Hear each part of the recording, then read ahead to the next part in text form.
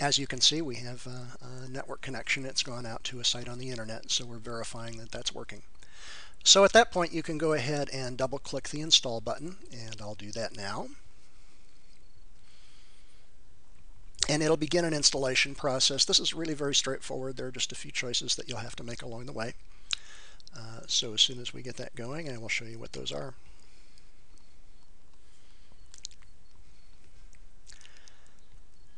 So you can read this screen here. Again, make sure the language that you want to use is selected.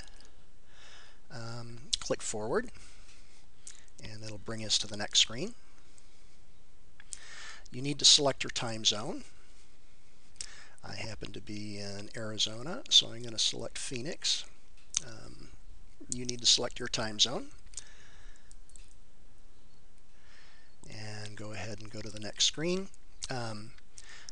You need to select your keyboard. The odds are that you have a USA keyboard, but as you can see, there are alternate keyboards that you can select. So if you have something other than a standard US keyboard, now is the place to select it.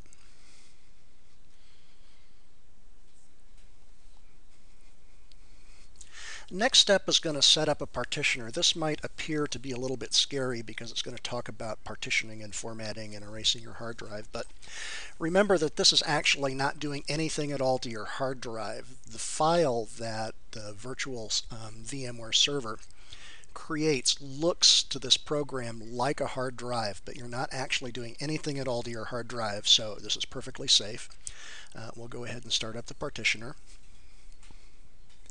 And you want to use guided partitioning. There's no reason to do a manual partition in a virtualization VMware server. And it takes a few minutes to get that partitioner started. Now all you need to do is enter your name, and I'll enter something here.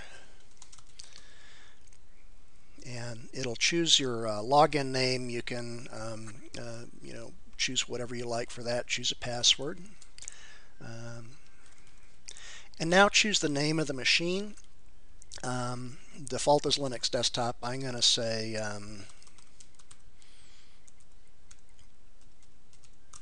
Ubuntu 8.04 desktop. That's what I'm going to call mine.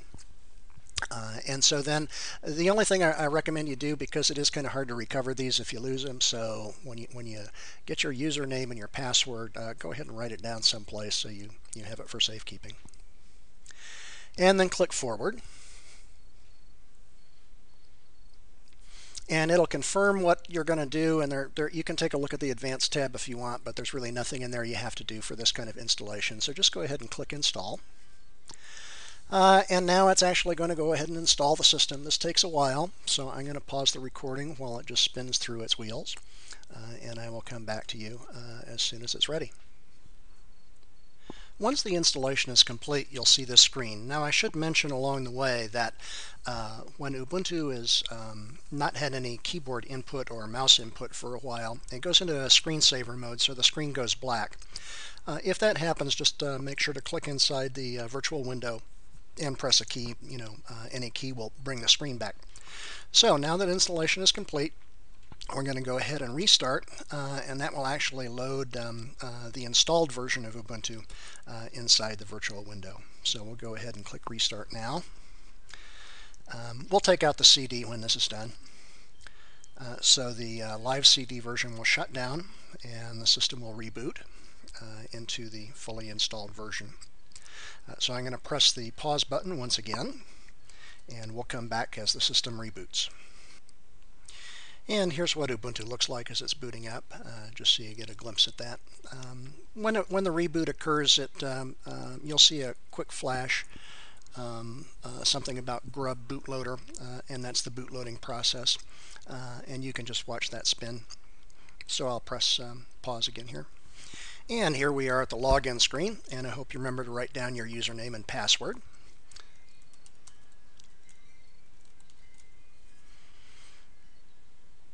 And it should look familiar. The screen that comes up will be the new Linux screen. It takes a few seconds. I'll press pause. And we're booted back up. So a couple of housekeeping details. First of all, we can eject the disk. I just right-clicked on it. That's that ISO image, and we don't really need that anymore. So we can go ahead and just eject that. And once we've ejected it, after we shut down the system, we can go back and edit properties and reconnect the physical CD. So if you want to use your CD with this application, you can.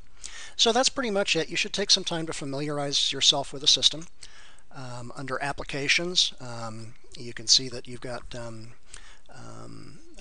some standard applications. Calculators is pretty much what you'd expect in a Windows or Macintosh machine. Number of games are installed. Some open source editing, graphics editing software, internet connection, of course, the Firefox web browser.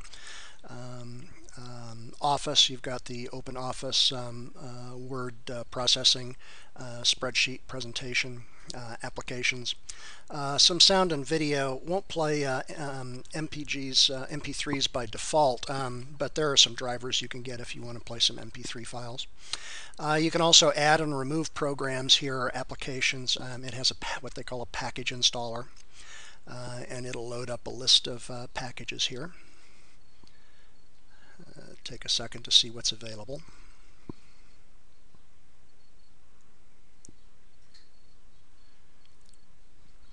And so there are, and you can reload that. I'll skip that for now, but it'll actually get a fresh list from the internet. A few different kinds of applications. Supported applications are the ones that are directly supported by Ubuntu. All open source applications, or any applications that are available under open source, and then all available applications include some things that are proprietary, like for example MP3 players and some of the other applications that are not available as open source. And so you can simply browse through this list here and take a look and see the different kinds of packages that you want. And if you want to install it, then you just need to click a button here. Let's find one. Suppose I wanted to install Emacs, and apply the changes, and then it will actually install the package for you. So we'll cancel out of that. System, a few things you should know about the preferences. This is where you can adjust the appearance, the screensaver, mouse and keyboard behavior, mouse speed and so on. Administration is where you can manage some of the system resources. GNOME is actually the name of the desktop here. So that's pretty much how the system runs. The icon for Firefox is up here. And then when you're ready to shut down, you can just hit quit and shut down. And I'll let that shut down and then show you how to reconnect that CD, and then that'll be the end of the video. So let me press pause while it shuts. Okay, the machine is shut down, and you need to shut down the machine before you can close VMware Server. So keep that in mind. You can pause it, which will preserve the state, which is kind of like putting it into sleep mode, or stop it altogether. And incidentally, if you ever do have problems with it while the virtual machine is up and running, this icon here will force a reset. So we'll go back here to Edit Virtual Machine Settings, and go to the CD-ROM drive and go back to Use Physical Drive. And now this will allow you to use your physical CD-ROM drive within the virtual machine. And then, of course, to start with, and you can have any number of virtual machines up here. In fact, if you have enough memory, you can have several running at once. So after you've gone back and checked physical drive, you can just click OK here and start it up. And that's pretty much how it works. Now, I'm getting this message because I don't actually have a physical CD-ROM drive attached to this particular machine. So if you have a CD-ROM, you won't get that message. And if you don't have a CD-ROM, then you can choose to have it not try to connect on startup as a default. So we'll just say, no, don't try to connect to the CD-ROM drive. It'll say it's going to start disconnected. There's the grub boot menu. And now it'll start up. So that concludes this lesson. We'll talk about some other features in other videos. Thanks for watching.